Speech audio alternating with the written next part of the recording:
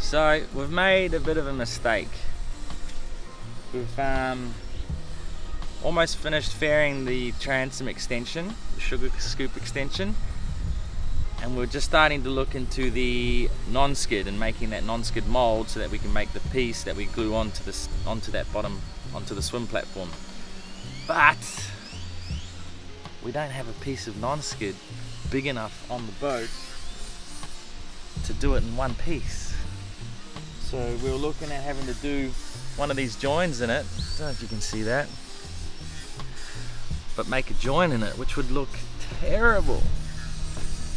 So we went for a little walk in the marina, and one of our really good friends, Ilya, has a Nautic 46, and he's got a piece of non-skid on his boat that is the perfect size. So we've asked him if we can take a mold off his boat, and he's just sold his boat. So it would be an absolute disaster if we leave any trace of us doing a mold on his boat. But he said we can do it, and we've just got to back ourselves. But just as a security, working on another lagoon over there is Felix, and he is the best glass guy in Linton Bay. There's Felix. Hi. How's it going, bro? All good? Super good. So he's the man to just give us that final bit of confidence to not leave a mark on Ilya's boat.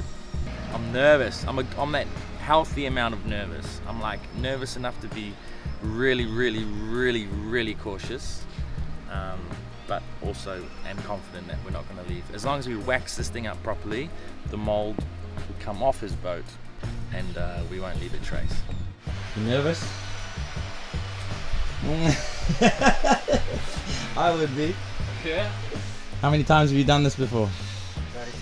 Many times. Many times. Alright. Well, Felix has given you a 100% no damage guarantee. That's why we're doing it. So we're just going to wax it up. We're going to do 2 layers of wax and 2 layers of PVA. And on his little test pieces down here, it looked like it was going to come off really nicely. So that's the plan. There we go. 2 coats of PVA, 2 coats of wax underneath that, and tomorrow morning we'll do 1 more of PVA, and then we'll roll the gel coat. But we'll show you as we go. Now it's protected for the night.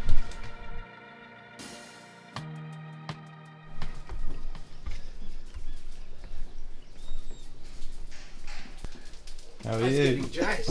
What's for breakfast? Rice in a pan? Yeah.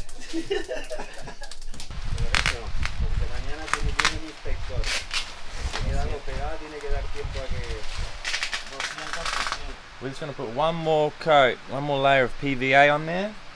So that will mean it's had 2 layers of wax and 3 layers of PVA. And then we'll be starting to roll gel coat in there. So let's get into it.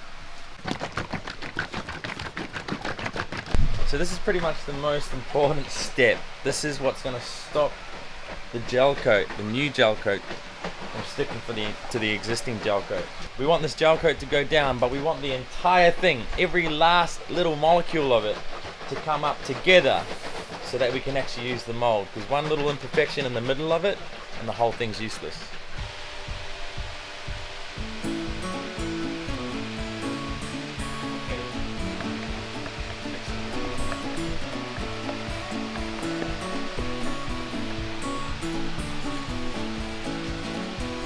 Concentration on this film.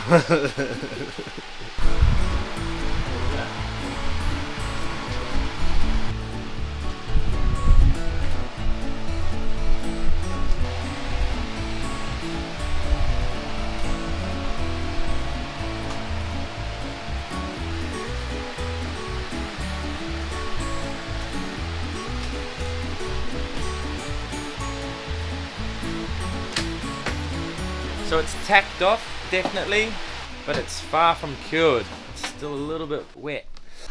The reason why we need this to be a little bit more cured is because the next step is to put gel coat filler over it with a spreader. So we don't want to have it uncured and have the possibility of that spreader pulling any of the gel coat out of the non-skid. So we want it nice and firm, nice and tacked off. So it's just started raining. So we've just closed all the covers. Bam. This is drying here. Alright, we're ready. It's nice and cured there. So he's just starting to mix up a little bit of the filler. Filler is gel coat with, they call it talco, and a little bit of microspheres in it. And that's going to go over the gel coat that we just rolled, and then 2 layers of fiberglass on top of that.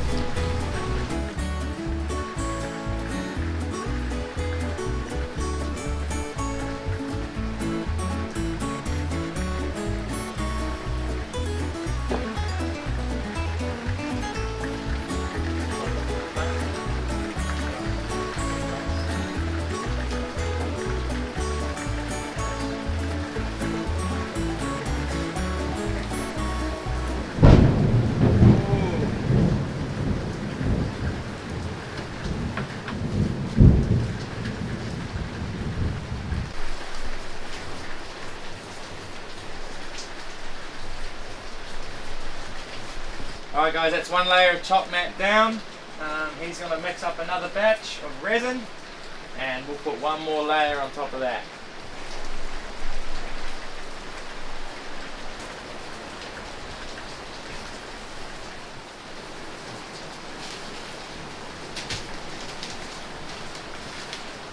All done. Now it's just a waiting game. When it's nice and cured, like fully cured, we'll attempt to lift that up. So here we are guys, we've waited 2 hours now and it's super cured. Feels good, no heat coming off it anymore. He's just going to start a little corner here.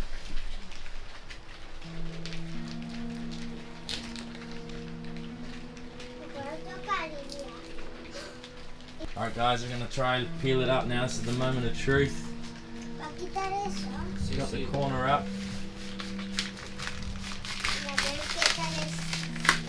Hopefully all of that gel coat comes with the fiberglass. Please, please, please, please, please. It's coming up nicely. Looking good. Very nicely.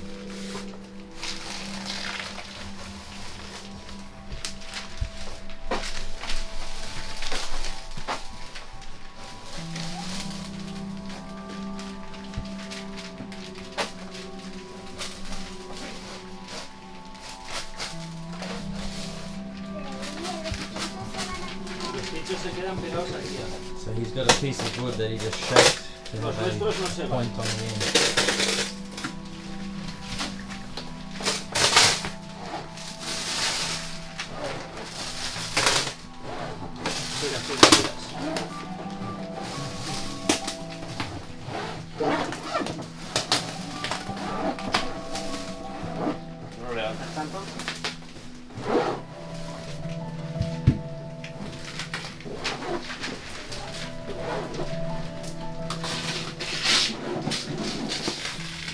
Okay guys, perfect.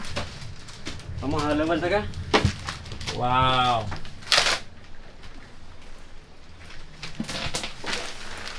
We did it. That is absolutely flawless. No lo chafes mucho con las uñas. Lo lavamos con agua, queda blanco perfecto. Porque ese se disuelve con agua. There you go. Good work. Qué bueno. Cuidado, no lo pises muy fuerte. If anyone wants any work done around Linton Bay, Felix is your man. I'll leave his email address in the description below. But awesome. So this is our mold, guys. We can make several we can make several pieces of non-skid out of this one mold. So we're going to take good care of this. I'm going to put it in our spare cabin at the moment.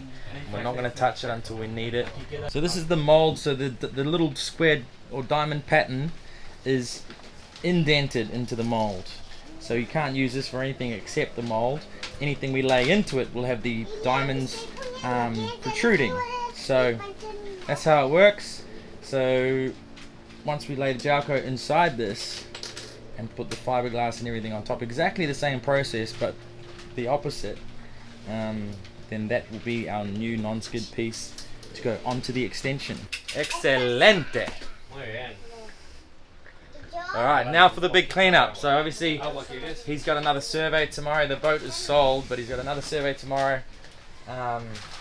So we got to make sure this is absolutely spotless and get out of here like we were never here, because at the moment it's a mess.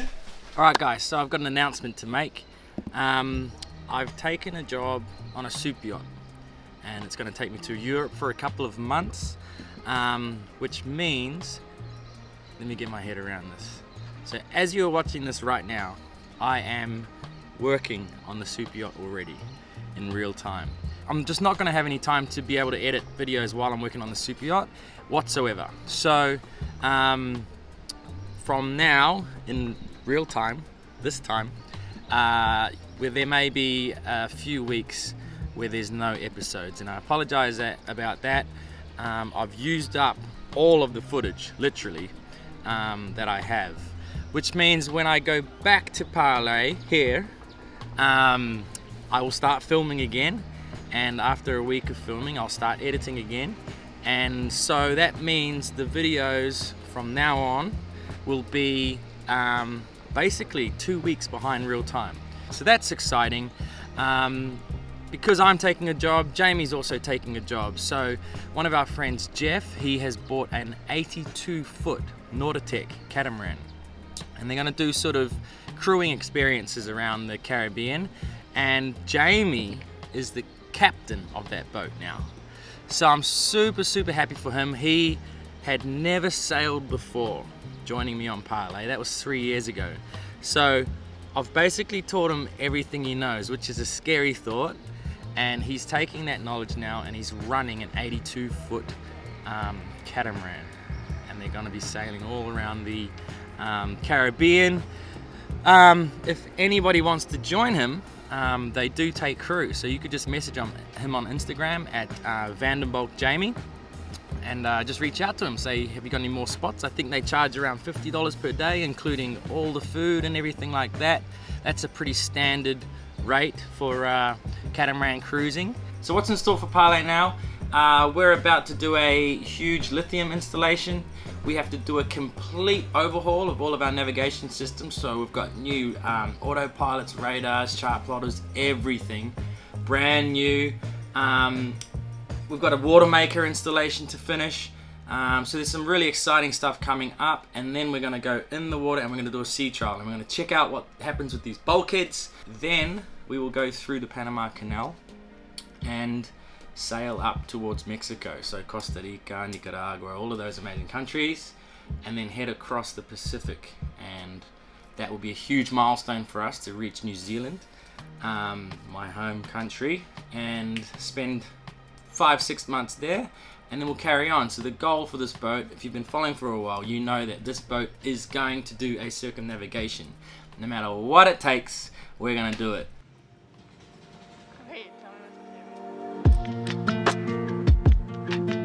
Leaving my boat for 2 months is never easy, but when a job opportunity comes along for me to earn some good money, I have to take it, especially with all the unexpected expenses I've encountered over the last year, including finding cracked bulkheads and getting struck by lightning. Luckily, Sylvia had offered to look after the 2 dogs while we were away, so knowing they are in good hands was really reassuring for me.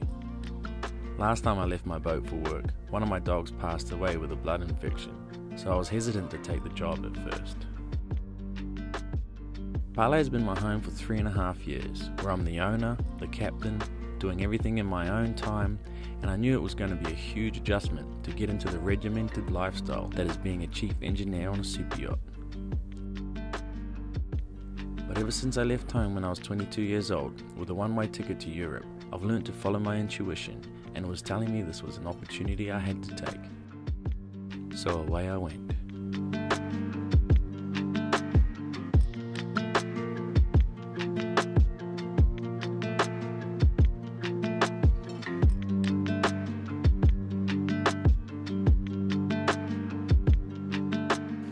Hey guys, I've made it to the hotel. I've just had a shower. I'm all freshened up. I've already asked the super yacht if I can film, and they've said no. It's a very private yacht, very private program. So unfortunately, I'm not going to be able to get any footage for the next couple of months. But like I said, we'll be rolling episodes again soon. So make sure you subscribe. Make sure you hit that notification bell so you know when that next episode comes out. And thank you all so much for following. We'll see you soon.